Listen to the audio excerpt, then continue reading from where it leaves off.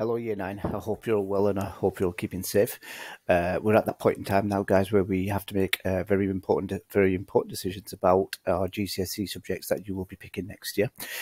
So what I'm going to be doing now is looking at religious studies, which is obviously my subject, and hopefully convince you in considering picking religious studies for next year. Now, without further ado, why do we choose religious studies? So as the slide says, guys, there are some questions that can't be answered by Google. So these questions are considered as ultimate questions within religious studies. They're questions that are very, very difficult to answer and sometimes are questions that we can't get an answer for. So we tend to ask parents these questions. We tend to put the questions on Google, and we still don't get a response which we are looking for. So what we tend to do in religious studies is try to answer some of these ultimate questions by looking at various religions, by looking at various scientific viewpoints, by looking at non-religious viewpoints, and trying to basically make informed decisions about these questions that we have always tried to answer. So religious studies is a subject that will look at those questions which you always find, which you've always tried to find the answer for. Okay, so reasons to choose RE, guys. Hopefully, some of these might be quite important to you. It will change the way you see the world. So in many instances, if you do pick up religious studies, it will hopefully make you tolerant towards other religions. It will change your outlook on the way you view the world. Hopefully, you can achieve a good grade, get a good GCSE grade. The topics are engaging and interesting, which we'll look at in a second through this PowerPoint. You get to do lots of discussions. So RE is a big subject for debating. So you'll be doing lots and lots of debates. You work hard, hopefully, and learn lots. Definitely it will open your mind to the sense of new ideas and new concepts which you have never studied before. It's a good way of understanding the world and the people in it. You will learn lots about yourself, hopefully, and you will develop key skills for later life, which we will also be looking at in this PowerPoint. Now, what is the subject content, guys? There's two components that we generally study in religious studies, and that is the study of religions. And the two religions that we will be looking at in Year 10 is Christianity and Islam. And in component 2, guys, that is thematic studies, and what will generally be assessed is religious philosophies and ethical studies. Now, the religious philosophies and ethical studies are generally religious ideas about topics that surround us all the time, like war and peace, like medical ethics, like whether or not there is a God, about crime and punishment, about good and evil. So these are the topics that we generally will be looking at in religious studies. So the themes that are highlighted and underlined are the themes that we will be looking at in Key Stage 4, and those themes obviously are religious and families, religion and life, religion, peace and conflict, religion, crime and punishment, and I think I'm pretty much 90% sure that I will be looking at religion, human rights, and social justice. You don't need to look at 5 units at Key Stage 4. You only need to do 4 because that's what you need to do in your exam. But I might just look at another unit just in case you may not prefer, say, for instance, religion, peace and conflict. You may prefer to answer the questions on religion, human rights and social injustice. So I may do 5 units rather than 4, and we do have the time to do that. How is it assessed? Written exam is 1 hour and 45 minutes. So you'll have 2 exams, one obviously on the study of religion and one on the thematic studies. 96 marks, guys, is the marks is the amount of marks that you will be marked out of, and plus 5 marks for spelling, punctuation, and grammar, and 50% of the component 1, 50% of GCSE. So component 1 will be 50% of your exam mark, and thematic studies will be the other 50% of your GCSE mark. Moving it on. How will I get my grade, guys? So obviously it's a 100% exam. There's no coursework in it. There's 2 exams for 1 hour 45 minutes in the summer of year 11. So hopefully exams will go ahead this year. Sorry, when you go and do your GCSEs, and hopefully you will have them in the summer of year 11. So, guys, some sample questions that you'll probably encounter during your exams or during the assessment time assessments when we look at it in lesson is which one of the following that will best express the religious idea that there should be no violence in the world. So, guys, what you generally do, this is a 1-mark question. You will only put a letter down, A, B, C, or D. So it's only a 1-mark question. You don't have to give much time on this question. Question 2, again, only 2 marks. Very little time is given to that. Question 4 does require a paragraph, and it will go into the religious viewpoints about any topic. So in this particular case, it's forgiveness. So what does Christianity believe about forgiveness, and what does Islam believe about forgiveness? And then finally, you have a knowledge-based question, which is a 5-mark question, and that is to basically look at religious viewpoints and to try to answer it by using sacred literature. Now, there's also another question which is a whole lesson in itself, and that's the that's question 5, and that's the 12-mark question, which is the evaluation question, which will give you a statement, and you have to evaluate that statement by looking at religious beliefs, by looking at non-religious beliefs, and by giving your own viewpoint. Okay, so these are some of the sample questions that you probably encounter in your assessment and obviously in your exam. So some of the units that you will be looking at, or some of the topics that you will be studied are in front here. So one of the questions is, does God exist? We will be regularly looking at this concept through various topics. Does God exist? Other ones will be...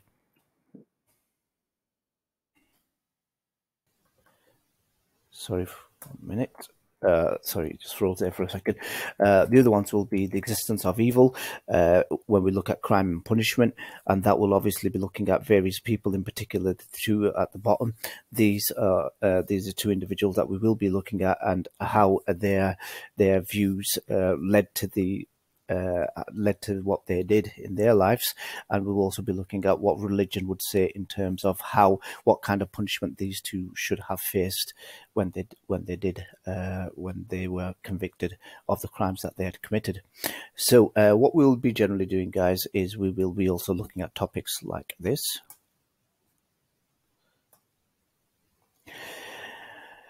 Also, folks, what we'll be looking at is, why does God let evil things happen? So obviously there's a question that if God let evil things happen, does that mean that there is no God? Sorry, let me just hide that. It will ask us, what about earthquakes, floods, etc.? They must be created by God, but why? So if God is all loving, why does he do this? If God exists, why do we have evil? These are some of the questions that generally will be asked, and these are also questions which we consider as ultimate questions. So this is something that we will discuss in debate sessions when we do, if you do pick religious studies. And should God stop people doing evil things? Would that interfere with our free will? Something else, another major concept that we will be studying is free will. So if you do pick RE, these are some of the units, or these are some of the questions that we will explore. And it's God testing us. So we'll also be looking at science and religion. And obviously it says Darwin versus God, so I'm not 100% sure if Darwin was basically opposed to God, but he definitely came out with a viewpoint that actually was contradictory to religion. So we will be looking at the science and religious viewpoints of how the universe began. So obviously these are some of the questions that we will look at. Can science and religion agree? Which has the truth, which can explain the truth, guys? Why does society value science? So we'll be looking at topics like religion and animals as well. Animals' rights. Are we basically being cruel to animals by subjecting them to various experiments? Which animals are okay to eat and why? So animals and basically food. These are some of the things that we look at. We'll also be looking at planet Earth and how we came about, what are the religious viewpoints on in terms of how we got here, how God created the universe, how the scientific view on planet Earth. We'll also be looking at the in terms of environmental factors and pollution, greenhouse effect. We'll be studying this as well. So these are some of the questions that these are some of the questions that we will probably explore in religious studies. So just take a look at them, folks. And obviously, these are some of the questions that we will debate. And hopefully, this will interest you into picking religious studies. This is a unit, again, we'll be looking at, and that's religion, peace, and war. Why do we have war? Various questions. What is terrorism? Various questions that will be explored in religious studies. So some of the key skills and prospects that you will basically be looking at in religious studies is that you will be able to analyze things in a more detail. You'll be able to basically explain things by looking at various topics and look at the value of these topics in order to make informed decisions for yourself. You'll also, for those, be looking. You'll also be acquiring skills or gaining skills in logic. So in a reasonable. One second. So guys, logic will give you the skills to think in a reasonable way. Some of the ultimate questions which we can't answer. Reasoning, guys, it will give you skills to allow you to think about some things in a sensible way. Empathy, guys, you'll be able to sense other people's emotions. You'll be able to feel how other people feel, hopefully by picking religious studies. Critical evaluation, guys, you will be able to provide a verdict on an opinion on an investigation. So when you do investigate certain topics like I don't know how we got here, or investigate a topic like, say, for instance, the Moors murderers, you will be able to look at it in a critical way in terms of what punishment should they have been given, and obviously give a verdict and an opinion on these. So you'll be able to basically develop these skills through that. Obviously, RES is a literacy-based lesson, so you'll be able to basically use you'll be able to basically improve in your writing skills, improve in your speaking skills, and obviously be able to express them a lot better in RS. And hopefully, guys, you'll be able to negotiate. So when we do debate, guys, you will be debating with other pupils in the lesson, and you'll be able to basically come to agreements when we look at the various topics in RS. And obviously, guys, you will be able to tolerate other people's viewpoints as well, which is, I believe, is a very important skill to have. So these are some of the skills which you will acquire in religious studies. So this sounds amazing, but which jobs will it help me get? So let's have a look.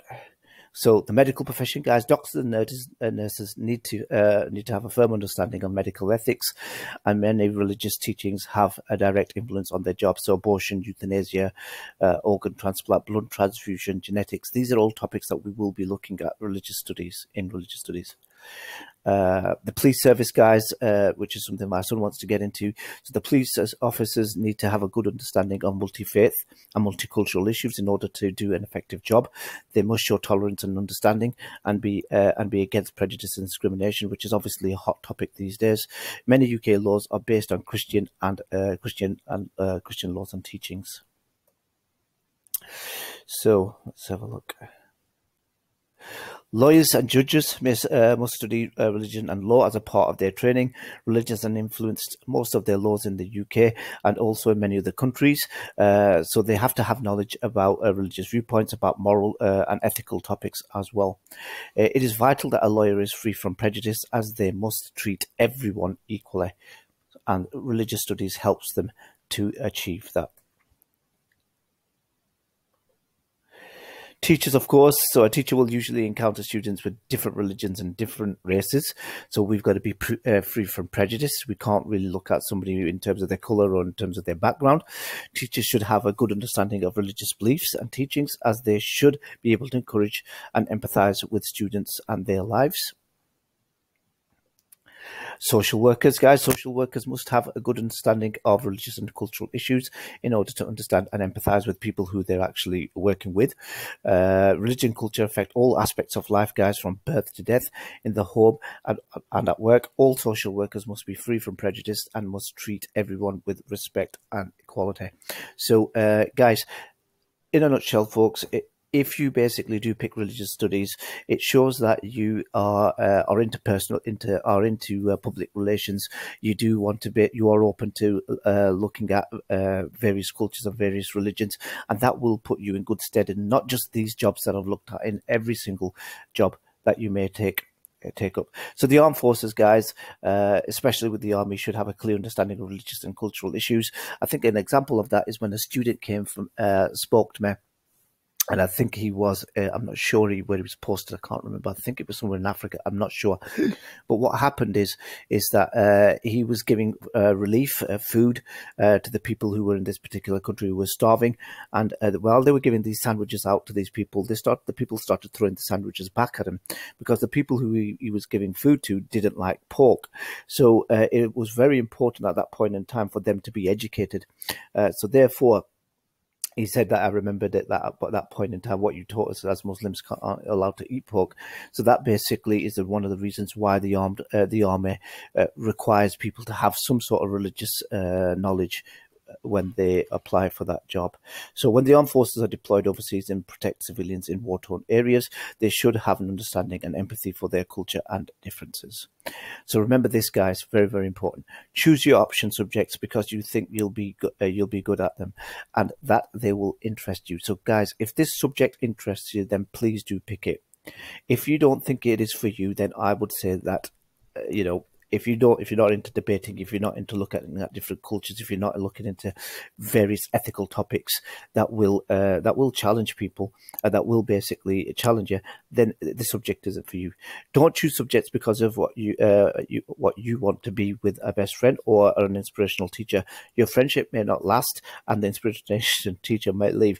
That might not be the issue, folks, but you also may fall out with that inspirational teacher, because the inspirational teacher wants you to do well. So he's going to have to be a little bit, or she's going to have to be a little bit difficult on you, and it's going to push you to your limit. And if you don't want to be, if you're not one of those people who don't get pushed into your limit, you are going to be falling out with that teacher. So don't pick it for those reasons, guys. Pick it because you like it, and pick it because it lends itself to your views and to your or it interests you. All right, guys, I hope you enjoyed this video. I hope you do pick or you do consider religious studies, and I will probably meet you at Parents' Evening. So take care of yourself, and all the best. Bye now.